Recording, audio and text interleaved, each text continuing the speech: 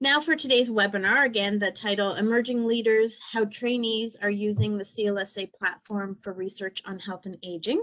I'd like to introduce our panelists, Dr. Matilda Saliba, Vrati Mehra, I said that wrong, I'm sorry, and Doaa Farid.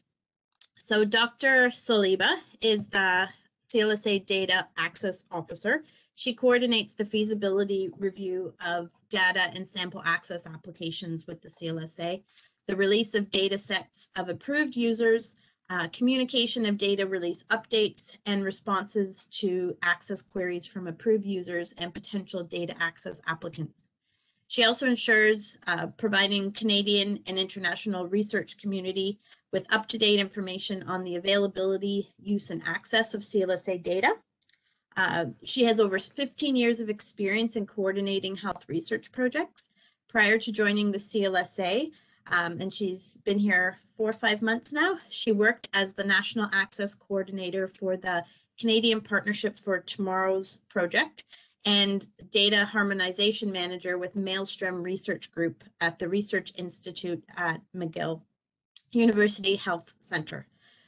Dr. Saliba holds a PhD in Epidemiology from London South Bank University in the UK and a Master of Science in Population Health from the American University of Beirut in Lebanon.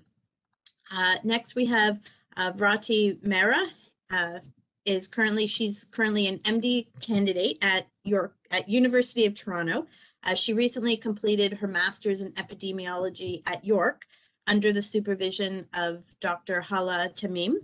Vrati has won many awards for her research, including the CIHR Canada Graduate Scholarship, Ontario Graduate Scholarship, and the LaMarche Graduate Research Award. And finally, we have Doaa Farid, who is a clinical dietitian and PhD candidate in the Department of Family Medicine and Primary Health Care Research at McGill. She earned her undergraduate degree in dietetics and human nutrition at McGill and her master's in nutritional epidemiology at Boston University. Her research interest lies in minority health, nutrition, predictors of health, inequities, obesity, and diabetes. Doaa has received several awards for her research in inequities of health, such as the Patient's Choice Award and Greta Chambers Award. She enjoys exploring different cultures, sports, and learning languages during lockdown. So I'll be curious to know how many languages you've actually learned, Doaa. So those are our panelists today. I think we've got a great selection, and I'm very impressed with the international stature of all of them. So on that note, I will pass it over to Matilda.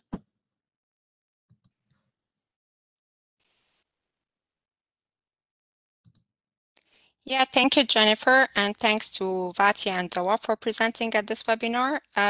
So this is a quick overview about what trainees should know before they prepare the CLSA data access application. So yeah, I will provide a general overview of approved CLSA applications. So here you can see the total number of applications per year, where the blue part can represent the trainees applications. So since 2014, we have more than 300 approved applications, where if you notice there's more than 1/3 of those applications are trainees applications.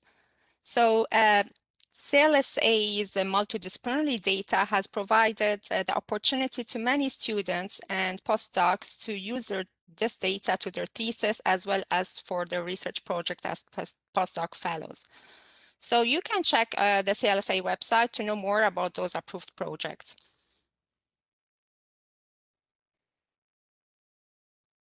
So as a trainee, what do you need to know?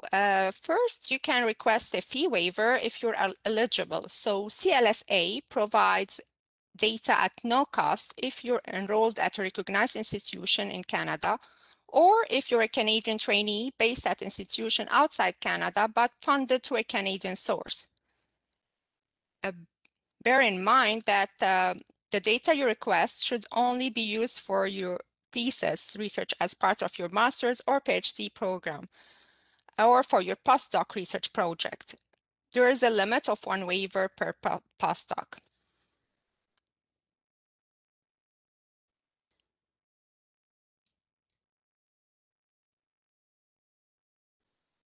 Yeah, I just need to, okay. So second, it's very important, and I stress on this point, that you know how to assign the research team roles in your application. So the primary applicant should be the trainee supervisors and not the student or the postdoc. Although this is explicitly explained on Magnolia, so we still get, Magnolia is, by the way, our online data access application system. So we still receive applications with students and postdoc assigned as the primary applicants. Although we do have in the application in part 1 a section specifically for trainees that all the information should be identified here, as well as if you need to request a fee waiver, you need to check the box there. So once we receive misassigned research team roles, we have to, in this case, ask again the supervisor to correct the information, review the application, and submit again. So this could delay the process too. So you need to know that the supervisor, on behalf of the trainee, must request a user account on Magnolia, and they need to be responsible for the content of the application as well as submit the application. They also need to follow up on all correspondence with CLSA. Third, you need to be mindful of the application process timeframe. So the application process usually entails several steps.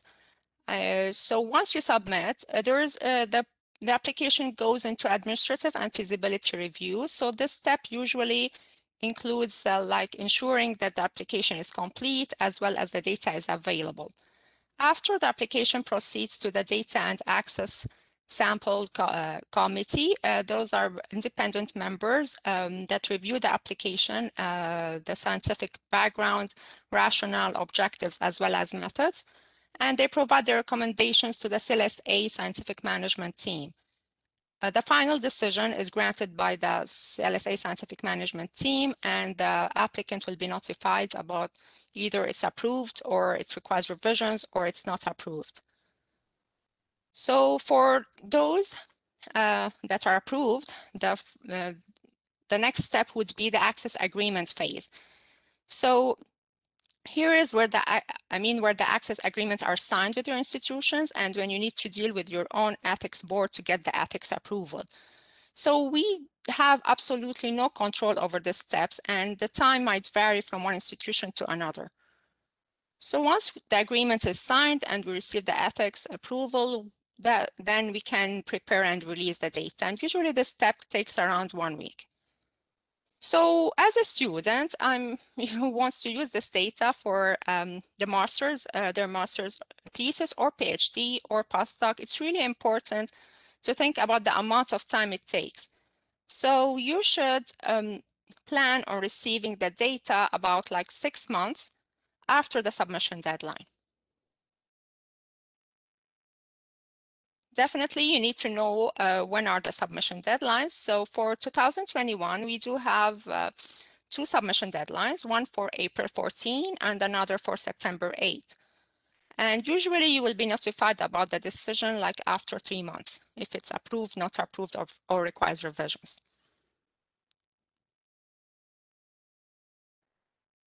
Tip number 5, you have to be certain of the CLSA variables you would need for your research. So it's important when you start thinking of using CLSA data to explore first the CLSA website, specifically for information under the researchers and the data access tab. So you will find there the protocols, which will give you an idea about the study design and the rationale. You'll also find the questionnaires, information on physical assessment there will be there, as well as there's data support documents, like they describe in details different areas like cognitive data, environment data, variables, as well as genetic data, etc. So to know what data are currently available, I highly recommend that you consult the CLSA data availability table, which is under the data access section on the CLSA website. Keep in mind that we only accept applications for data that are available at the time of the submission. So along with that, you can also use the data preview portal that we have on our website. So here you can get some like a very high level metadata as well as variable specific information. So this tool is very helpful, I find, for if you want to look at a research question, for example, using CLSA data, and you need to make sure you have the numbers available to you, so then you can use this tool. So, and there's more, information on the website that explains in details how to navigate through this data preview portal. Another tip here, we do recommend that you obtain ethics approval the earliest possible. Although it's not required at the time of submission, ethical applications can take quite some time for certain institutions. So this could delay the process as we do not release at all data until we receive proof of ethics. And finally, so before you submit, ensure your application is complete and includes all necessary information. So please follow the instructions on Magnolia, as well as describe well your project by providing the level of details you would normally provide in a grant application. Make sure, that you select the variable modules in the data checklist that you would need for your research within the corresponding wave. So currently we do have now baseline and follow-up 1. I do emphasize that the primary applicant, which is the student supervisor, reviews attentively the application before submitting. We do receive some trainees applications that are incomplete or include inadequate information where they're sometimes not approved or sent back for revisions, and this really could delay the process.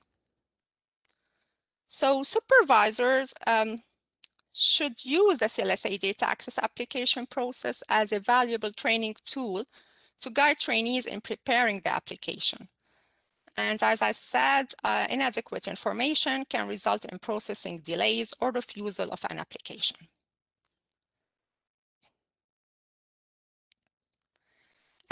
So to know more, about our data access process, so you can go check the website under the data access section. There's a lot of information there. And you also, I do recommend that you check the part on the FAQ section where there are a lot of questions are answered here too. And definitely, if you have additional questions, you can always email us at access@clsa-elcv.ca. Thank you. Great. Thank you so much, Matilda. So I think we're going to reserve questions till the very end. So we'll put your slide back later. I'm not sure actually if it's Vrati or Doaa that's coming up next.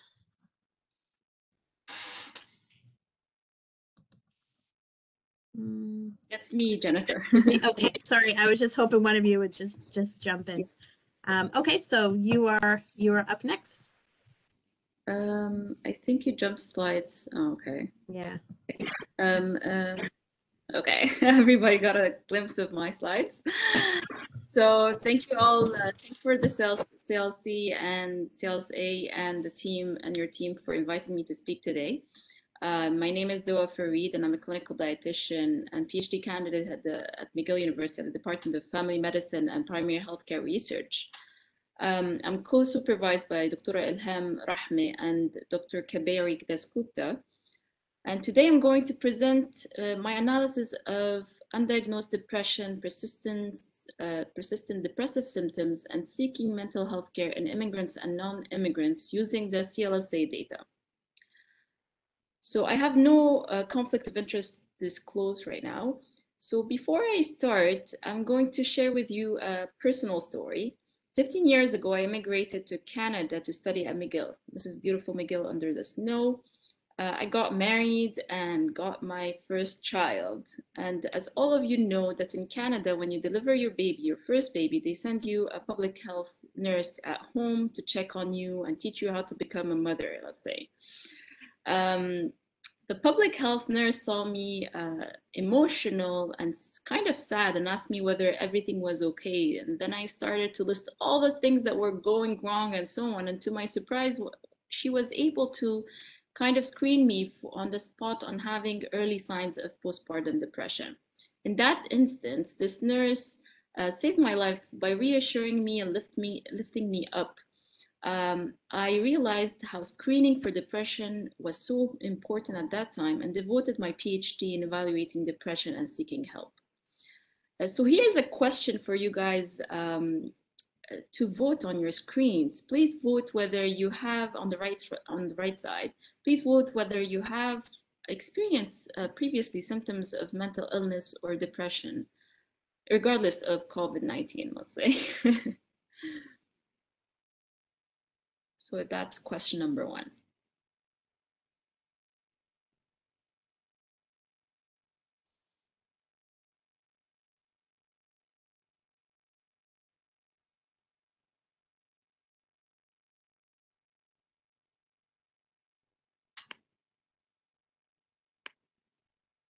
So as you all know, depression is a leading cause of disability globally. Indeed, we all know depression is serious. 6.7 million people in Canada have experienced a mental health problem or illness. It seems, though, that depression often goes undiagnosed and untreated, and this is what studies show. So what happens if depression is left undiagnosed? When it can affect basically your overall quality of life. Your productivity, here we see absenteeism, how much it's affected as well during work. Physical illness, you get physically ill. It also increases self-perceived functional disability. You get to feel paralyzed, and it prevents you from seeking help. And sometimes even suicide or suicide attempts. So here's another question for all of you, 2 questions on this. So the next 2 questions, you probably voted already. Whether for those who had symptoms of depression previously, did you seek help for it or not at that time? The poll is on the right. And you can go ahead and answer question 3 as well. And why not? Is it because of time? Is it because of stigma? No social support around you, or discrimination? You weren't attached to a doctor, you couldn't find a doctor, or other reasons?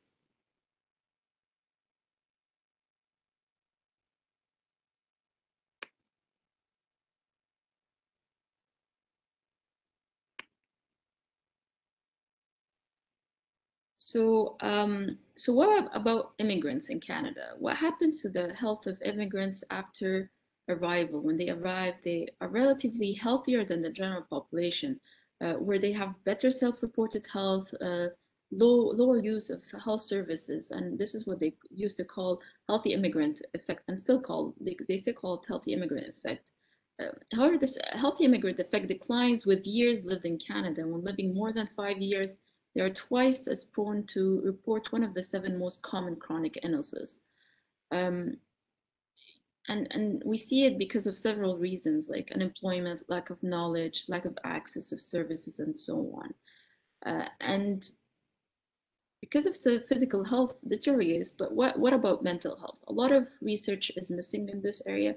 So we're looking into that. How about seeking help for immigrants? Well, 20% of immigrants report having barriers in accessing healthcare services. and 12% lower all-cause unmet needs than non-immigrants.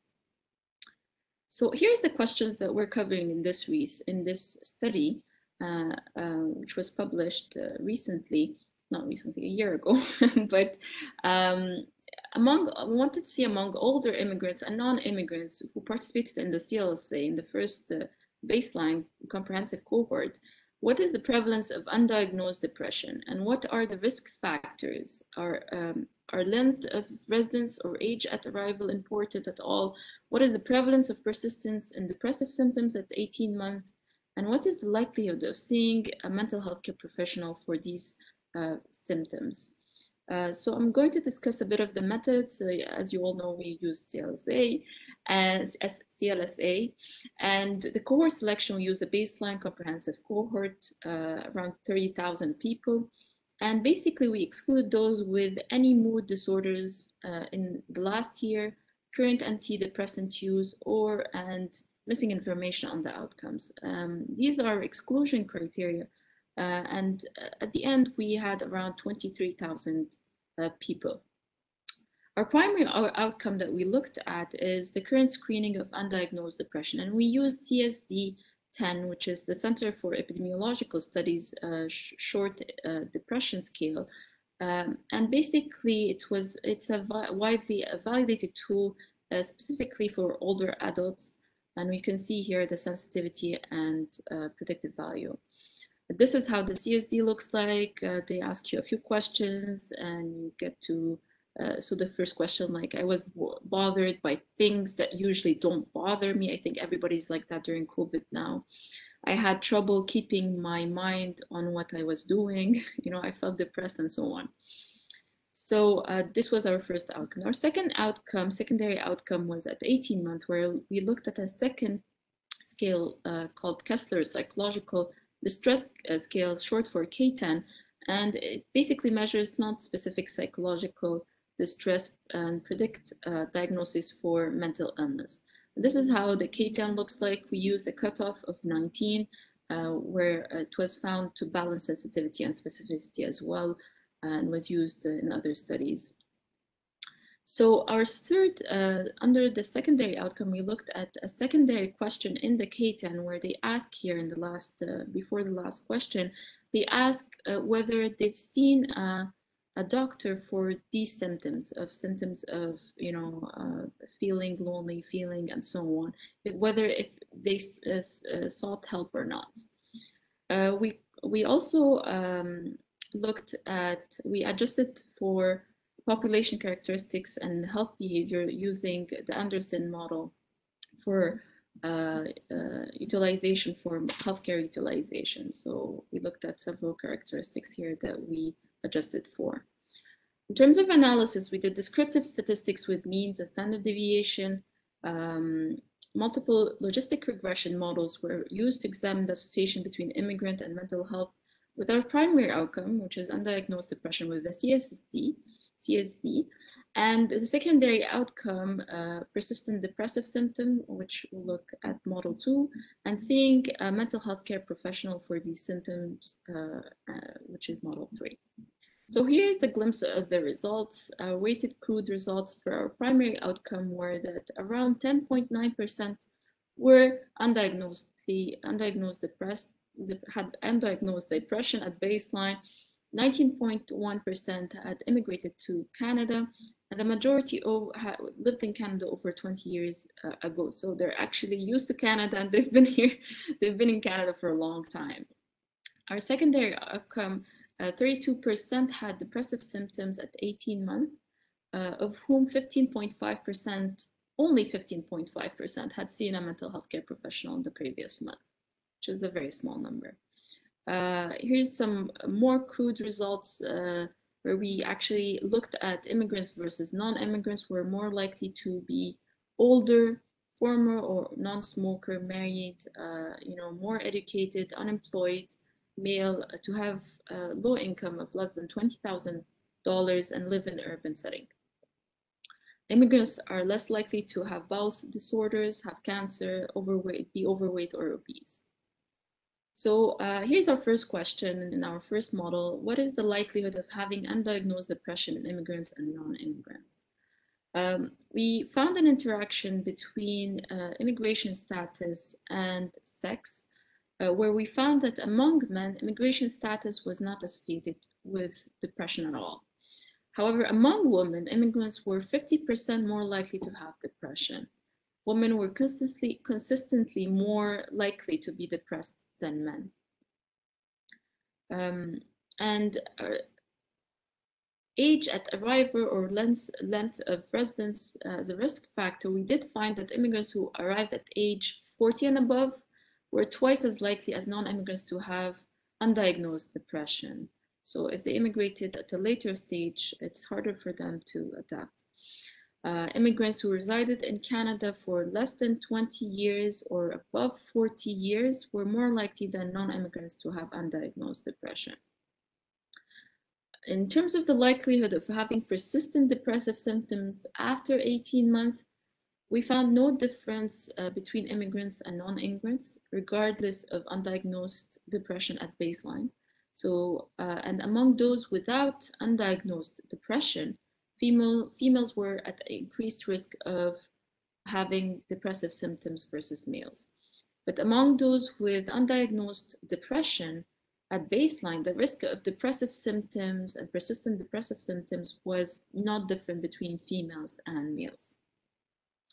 In terms of the likelihood of seeing a mental health care professional, which is very important to seek help, there was no difference between immigrants and non-immigrants. And females were actually more likely to see mental health care practitioners. And those who had persistence in depressive symptoms, so they had undiagnosed depression at baseline, and then we saw them with the K10 having depressive symptoms at 18 months, were 3 times more likely compared to those with undiagnosed depression at baseline to see a mental health care professional. So here's some take-home messages for you. Screening particularly benefits immigrants who arrived at 40 years of age and older, and for everybody, and more specifically those of female sex. Follow-up screening should query persistence of depressive symptoms and encourage seeking mental health care regardless of immigration status. Here's our the results are published in the Epidemiology and Psychiatric Sciences. And we were happy 2 weeks ago, we were awarded the Raksha Award for Best Article of the Year by the Réseau Québécois sur le suicide, les troubles de l'humeur et les troubles associés. Donc on est très heureux par rapport à ça. I switched to French. So I will actually present the results of the poll right now, if Shirley can help us. So yes, 34% of our participants had symptoms of mental illness or depression. And then for those who had symptoms of mental depression, did they seek help? 15% said yes, and 15% said no, if I'm reading the poll right. And then the last question is that mostly, I guess, finding time to seeking help. So thank you so much, everybody, for answering the poll questions. I would like to thank my supervisors, Dr. Ilham Rahmeh and Dr. Kaberi Dasgupta, and my thesis committee and the Department of Family Medicine and Primary Healthcare Research. The award I received from the Fonds de Recherche Santé Québec and Dialogue McGill and the Institute for Health and Social Policy for their support as well. If you have any further questions, please do contact me through this email. Thank you. Well, thank you so much, and congratulations on your work, both clinically as well as the research work that you've done. It's very exciting, and I think it's a great example of CLSA trainees. So now we'll have another great example of CLSA trainees using data, and I'll turn it over to Vrati. Thank you, Jennifer. Oops, I'm just trying to navigate to my slides. Okay, perfect. So thank you, CLSA, for inviting me for this talk. It's an honor. My name is Vrati, and we used CLSA data for our study to look at the association between diabetes type, age of onset, and age of natural menopause, and this was a retrospective cohort study. So just to get us started and on the same sort of page, I wanted to go over the 3 different types of diabetes. So type 1 diabetes is a chronic condition in which your body is no longer able to produce insulin. It's an autoimmune condition. Type 2 diabetes is when the body becomes unresponsive to the insulin. And so the organs, the primary organs that are responsible for uptaking glucose are no longer able to do so. This has both genetic and environmental risk factors. Gestational diabetes, on the other hand, is when a female who was non-diabetic develops diabetes during her pregnancy. So some stats just to get us started. In 2017, more than 476 million people lived with diabetes across the globe. In Canada, in the same year, 2.3 million people reported being diagnosed with diabetes. And although the risk factors among males and females are similar, there are some differences. And so among females, it's actually found that upon diagnosis of diabetes, they have a lower socioeconomic status, lower education status, and higher BMI. And then in terms of the clinical impact of diabetes, it's actually been seen that women have a 7-fold greater risk of developing cardiovascular diseases after their diagnosis of diabetes, compared to just a 3-fold greater risk in men. And this also translates to greater cardiovascular mortality among females as compared to their male counterparts. So that's what I just reviewed. So menopause, actually, let's go back. So why look at diabetes in women? So with increased prevalence across all age groups, more women are expected to spend a greater portion of their reproductive years living with diabetes, which then makes it important for us to understand the impact of diabetes on women's long-term reproductive health. And one such indicator is actually menopause. So menopause is the age at which a woman experiences, age at natural menopause, is the age at which a woman experiences 12 consecutive months of amenorrhea.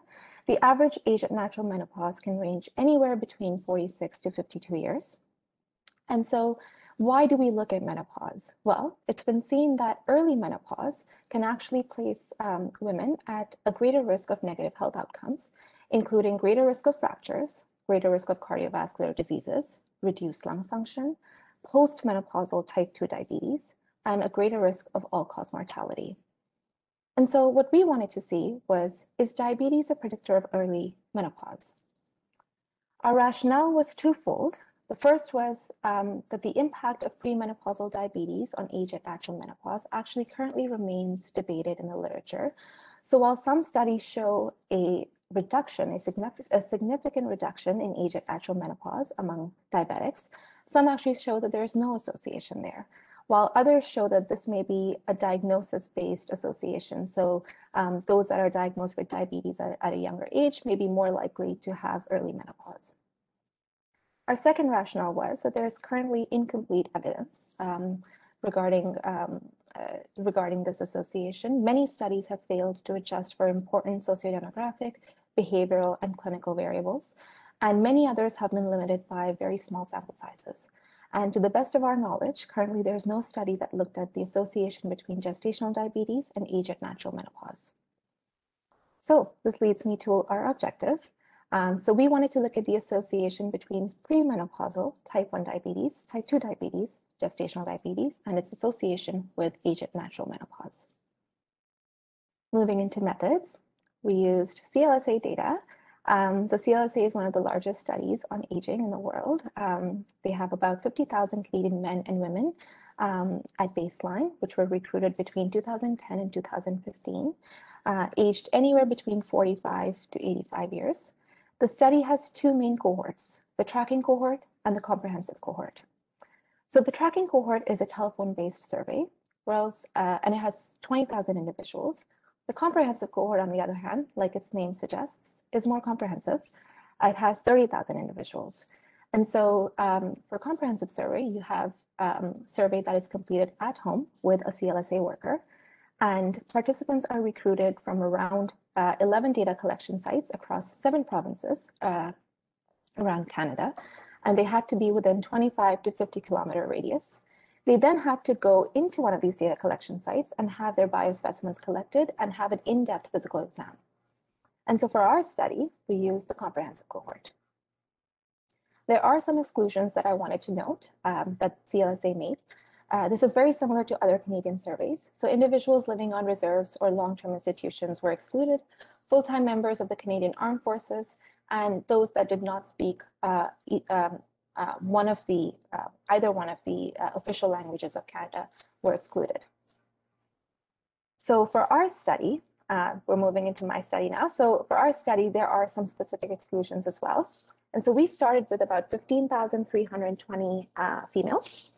We then excluded women who had a hysterectomy, because in people who have their uterus taken out, which is hysterectomy, their menopausal status is unclear. Similarly, for those who had breast, ovarian, or other female genital organ cancers, we also excluded them because often in their treatment, it can mask the age at which they reach menopause, because their treatments involve hormones. And then anyone who did not give us enough information about either our exposure variable or our outcome was excluded. This gave us a final sample of 11,436 females. So for our exposure assessment, this was premenopausal diabetes, which was assessed via self-report at baseline. We had 4 main categories that we divided our mean exposure variable into: type 1 diabetes, type 2 diabetes, gestational diabetes, and no diabetes, which was our reference category. Type 1 and type 2 diabetes were divided based on their age of diagnosis because we had that information. So just to make that a little bit more clear here, you can see that for my exposure variable, there are 4 main categories. So no diabetes, gestational diabetes, type 2, and type 1. But then because we had information on age of diagnosis for type 2 and type 1, we were able to divide it further to see if that had an effect. So type 2 diabetics, we had more of them. And so we were able to stratify them a little bit more. So we had less than 30 at age of diagnosis, 30 to 39, 40 to 49, 50 or older. And then for type 1 diabetics, our sample was a little bit smaller, so we were only able to categorize them in 2 age groups, less than 30 and 30 and older. For our outcome assessment, it was basically age of natural menopause, which was treated as a continuous variable. We attained participants' menopausal status, CLSA attained menopausal status first from participants, and then their age of natural menopause, which was then used for our outcome. Covariates, we actually adjusted for a lot of covariates. I won't read them all, but there were lots of sociodemographic variables, lifestyle factors, and premenopausal clinical factors as well that we adjusted for in our analysis. Moving into statistical analysis, we used survival analysis because this allowed us to include participants that had not yet reached menopause, so we were able to take their person years into consideration. So our primary outcome was age at natural menopause for postmenopausal women. And our secondary endpoints included age at interview for women who were not yet menopausal. And for women who had started hormone therapy, it was their age at initiation of hormone therapy, because that can often, it can often give us inconclusive results on when they actually reach their menopause. So we had Kaplan-Meier curves, which were used to ascertain the median age at natural menopause for different types of diabetes, and Cox proportional hazard regression models where we had bivariate and multivariate exposure association between our exposure variable and our outcome. So moving into results, this is our first table, which is basically highlighting the descriptives. So we had, we were able to add weights, which allowed us to make our study representative to the 7 provinces of Canada where the participants were recruited from. So 91% of our sample was non-diabetic. 6.7 had gestational diabetes. This is very similar to the national averages as well. And we had 0.3% that were type 1 diabetics, and around 2% had type 2 diabetes. So this is a Kaplan-Meier curve. And as you can see over here, the 2 curves that you see are non-diabetics in the black, and the dashed is people having any type of diabetes. And over here, if you notice, this is the probability that a person will get their menopause, and this is the age. As you can see, the curves look very similar. And so if you were just to see this, you would say there isn't really a big difference there. Rather, if you were to notice the numbers over here, Non-diabetics reached menopause at the age of 52, median age of 52, whereas all diabetics had a median age of 53. And so you'd be like, oh, maybe rather all diabetics maybe reach menopause a little bit later. But in our Cox proportional, Cox proportional hazards analysis, we actually saw that those who were diagnosed with type 1 diabetes at an earlier age, so less than 30 years, they reached menopause earlier as compared to their non-diabetic counterparts. Similarly, with those who had type 2 diabetes early on, so between the ages of 30 and 39, they also reached menopause early. And then those who had type 2 diabetes after the age of 50 or at or after the age of 50 were more likely to reach menopause at a later age as compared to non-diabetics.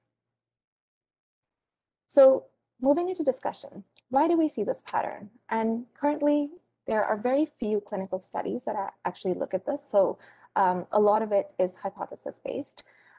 It's actually been seen that in type 1 diabetics, they usually have an autoimmune disorder, and people who have an autoimmune disorder, they also tend to have others. And so in type 1 diabetics, it has been seen that they have more ovarian antibodies, self-reactive ovarian antibodies.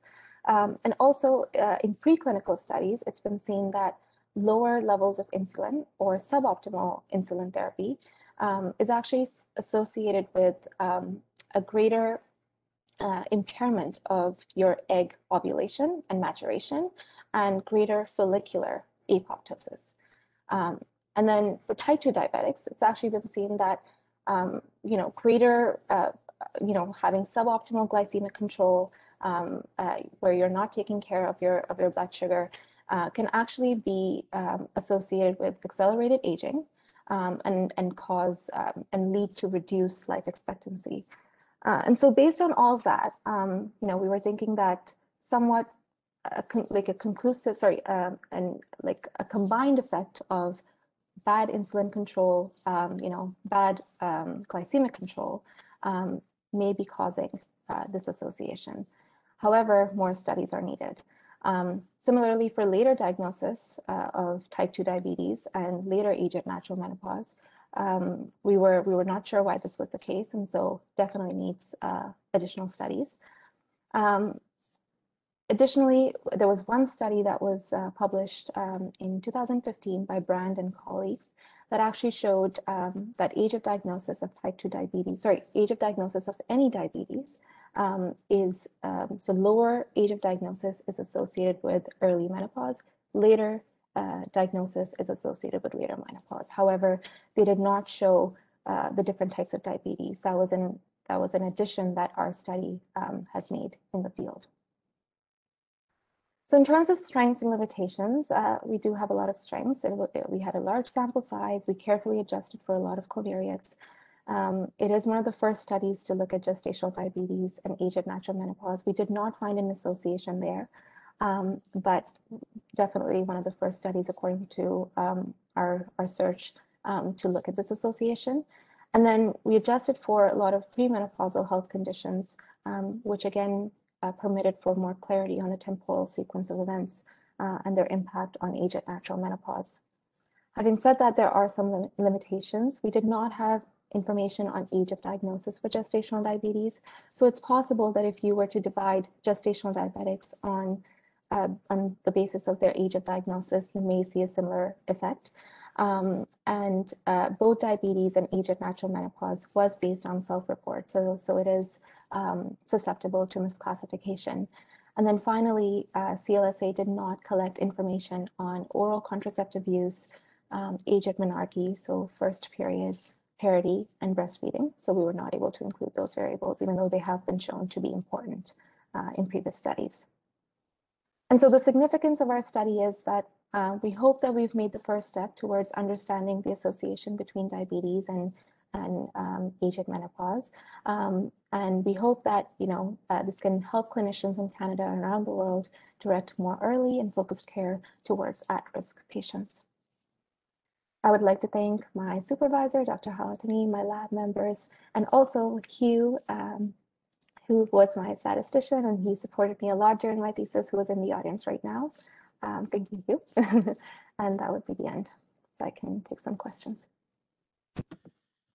Great. Thank you so much, Vrati. And we've lost Doaa's video. Perhaps she has a little one at home who was pulling on her leg. No? Okay. That seems to always happen during these webinars these days. So I welcome everyone to put questions into the chat box. If you have any either about the content of presentations, the research, or about the process for applying for data, which Matilda can speak to. So there is a question from Chris Wolfson. My question to both trainee presenters is, was there information that you would have liked to have that was not included in the CLSA? I can start if Vrati. Sure. Thank you, Chris, for the question. It's a very important question. When I first submitted my proposal, I thought there would be more of a bigger percentage of non-whites in the CLSA. I think it's 2% non-whites, racial minorities, and so on, and 98% whites. So even my immigrants are of they report that they're white, and maybe we have like, I don't know, 300 people that like look different. I'm just saying that I would have loved more of diversity in the CLSA. I don't know if they can change that, but I don't think so. The other thing is, I was planning to look at IBD, I think, in my first analysis, irritable bowel syndrome, and that they haven't, you know, differentiated between Crohn's disease and so on. And I think they changed the questionnaire when we commented on that, and they for the next few years, I think. Thank you. Yeah, thank you for that question, Chris. Sorry, Jennifer. I believe I did mention this at the end of my presentation, and to Doaa's point, I think that's a very good point. It would be nice to have a more diverse population for sure. For my particular study, we did not have information on menarche, parity, breastfeeding. Some of these variables have been shown to be quite important when it comes to age at natural menopause, and so it would have been nice to have that information for sure. Great. Yes, there's always more information that people are requesting of the CLSA, but we have the sample, and the diversity is something that we have heard before as well. So, but that's great feedback. Just before people start to, we're not done yet, so don't worry about that. But the evaluation poll was put up. So if you have, before you leave, if you have to leave before 1 o'clock, if you can please take a few minutes to complete that feedback poll. So there is another question from Teresa Pauley. Some other national panel data sets, such as HRS, allow for researchers to submit ideas for experimental modules or the addition of questionnaires. Is that possible at the CLSA as well? Matilda, do you want to take that, or do you want me to take that? Yeah, go ahead, Jennifer. It would be better if you'd answer this. Yeah, I mean, I think really from my perspective, the answer is, you know, we have a process where we have working groups come together during each of our waves to identify areas in our questionnaires and our data collection procedures that are either not being used or have become less important, or there could also be areas that could become important as well. So I think if you have any, I think in terms of experimental modules, I think that idea hasn't, I can't speak to it specifically, but that hasn't been used. But the idea of adding different modules and questionnaires definitely has been, and the CLSA questionnaires have changed from wave to wave. For example, adding a elder abuse module, which was early on in baseline, was removed and is now being put back in. And so I think anything's possible. And I think if you have those sorts of questions, you can address them either, if you know one of the PIs, you could address it that way, or of course through our data access officer who would get that filtered to the right place. So it all starts with a question, right? So hopefully that answers that question. One question that I think I'll just pose, since we were, we wanted to highlight some of the trainee projects that are completed successfully, but also for trainees, what it looks like to actually apply for and use CLSA data. So I'm wondering if you can, and then I have a follow-up question for you, Matilda, so you're not going to get off scot-free. Just like what was your experience like in terms of applying for the data?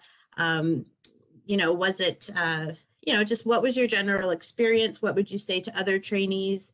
And then, of course, if you have any advice, feel free to provide that as well. Doaa, do you want to go first? I can go first. That's okay. My experience was actually great. I knew from the beginning that I wanted to get data from CLSA. It's so nice to have a Canadian study that is looking at, aging. So it was great. And I thought the instructions were very clear. I think what Matilda said in the beginning of the presentation, which was, take 6 months before, tell yourself that you're going to have 6 months till the time you're going to get your data fully in your hand. And so take that into consideration when you're writing your proposal and you're thinking about your study and you're coming up with your objective and your stats. It's very good to know that, that time, it took me less than that, but it's good to give yourself that much time. And then the data is very well displayed and very easy to work with. So yeah, that's all I would say. I could say the same thing as well.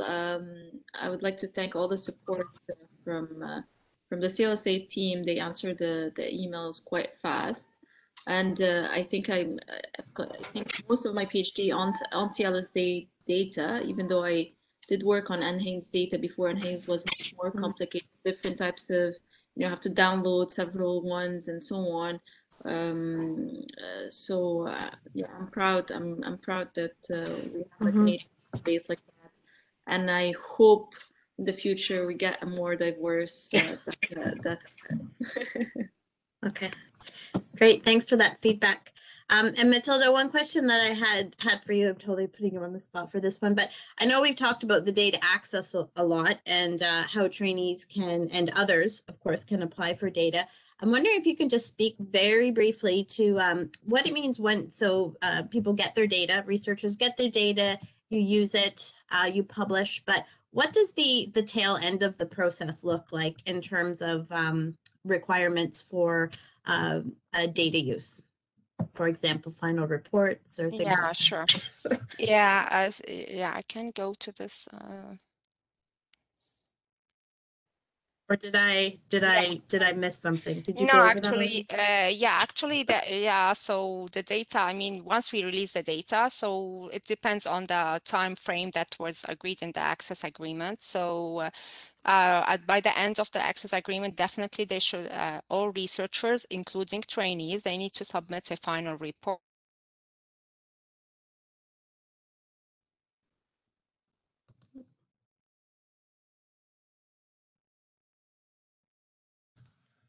Oops. I think we may have lost Matilda, unless it's me that's glitching at this point. Yeah, I think it's probably Matilda. So yeah, I'll just jump in here. I don't know, now the slides are all moving around. But yeah, so I probably shouldn't try to finish because I know very little about Matilda's role, but there is depends on timelines, and there are requirements as part of the data access agreements that we hope that all researchers, whether trainee or non-trainee, can abide by, and that we do ask for some sort of very brief final report, and that also helps us to understand what research outputs are being created from the data that is being made available for the CLSA. So it's very useful to we sort of try to follow projects all through that process. So yeah. I don't see any final questions, but if you do have any final questions, you can reach out to either of the three presenters today. So I'd like to, in closing, thank thank our presenters again. We appreciate your participation in the CLSA, using the CLSA data, as well as participating in this webinar series. I'd like to remind everyone that CLSA data access request applications are ongoing.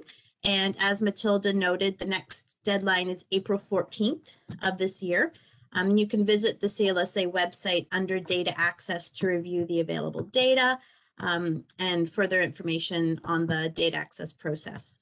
I'd also like to remind everyone to complete their survey if possible under the polling option. If you don't see it under the chat button, you can click the drop down arrow that's in the same place.